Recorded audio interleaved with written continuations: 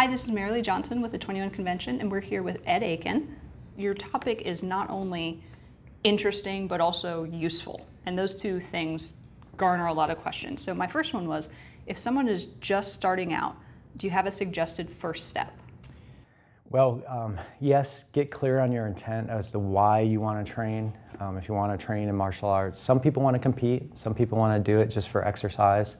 Some people find out they really fall in love with the whole aspect of it. So really get clear on your intent. If you want to, and you may not know that. Sometimes you might just need to jump into a class and find, because we have a lot of choices, and it's very difficult without knowing what area they're in and which styles, which instructors are there. Sometimes you just got to try it, see if you like it.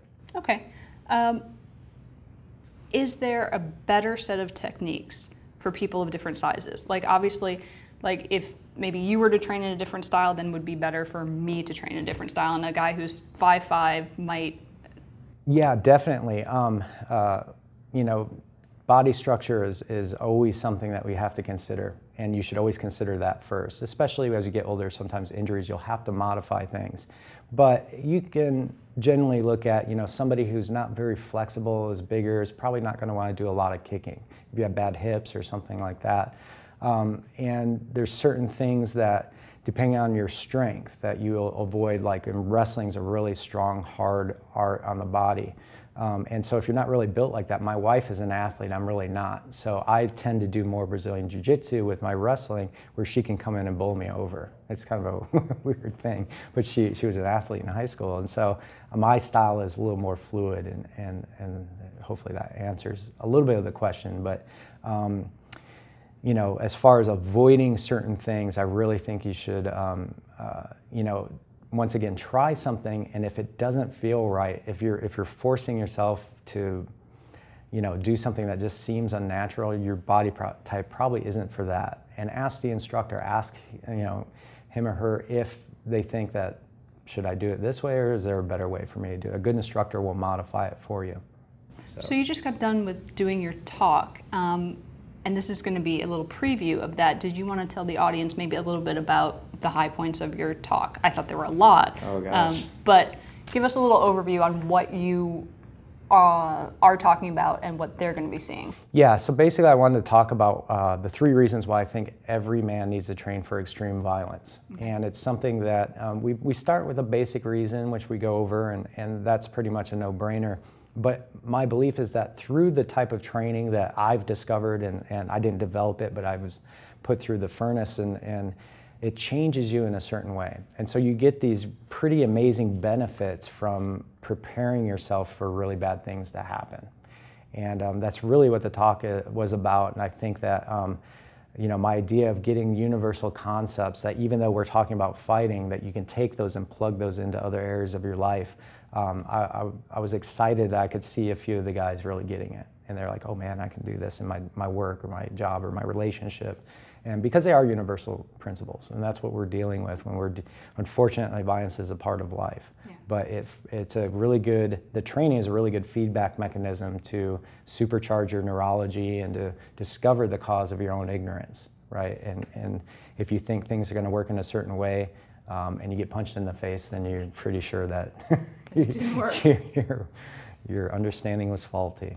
So is there a way to get more adaptable more quickly? You talk about adaptability in your talk, and it's really important obviously for all of life, but especially for fighting situations. Yeah, you can do, you can pick different ranges. If we talked about today of picking scenarios and ranges. So if you want to prepare for a specific scenario, then break those ranges down, and you can create alive drills, so where you have a lot of movement. So maybe you start in long range, and you're moving that slowly progresses into a punching match to a clinch. Then you go on the ground, and you don't have to do this hard, but you have to do it with movement. And so you can even do a 20 to 80 where you start at 20%, going slow, moving with your partner, because it's a spatial relationship that makes you spontaneous, and it's the movement that really trains that type of focus.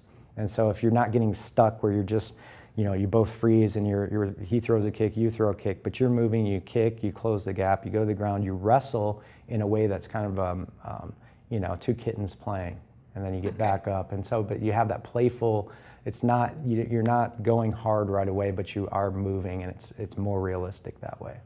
Do you have any advice for somebody who's a little bit uncoordinated?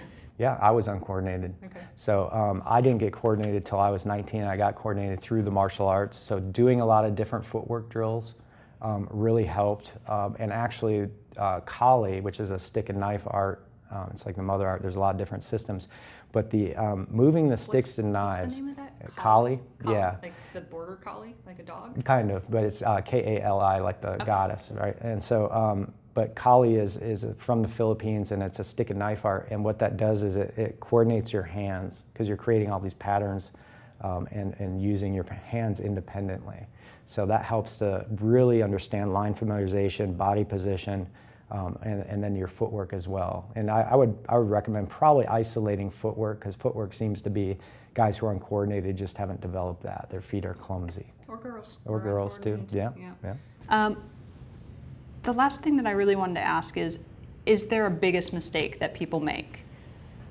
In life? That's a much bigger question. Don't do drugs. More so with martial arts and getting hurt. Oh yeah, well, getting hurt is a big one. That's not, that's usually a mistake in their training method and improper preparation. Although as you get in the combat arts, injuries are par for the course. I think the biggest mistake that people will make is getting stuck in their paradigm, getting stuck in their system, and thinking that they have the answers to everything, or thinking that they're prepared for a situation when they're not. And the idea is to look to all sources, look to different teachers, different systems, different styles, but try to recognize the universal truths, the reoccurring techniques that happen throughout those styles. That's because they work. And so, but if your style doesn't have those, if your style has an improper way of doing things, you may not even be aware that you're caught in a paradigm. And so that's great for life too, is just to keep an open mind and to look to many different sources for truth. So. Well, thank you so much for your time, Ed. Thank you. Thank you guys for watching. This is Marilee Johnson with the 21 Convention.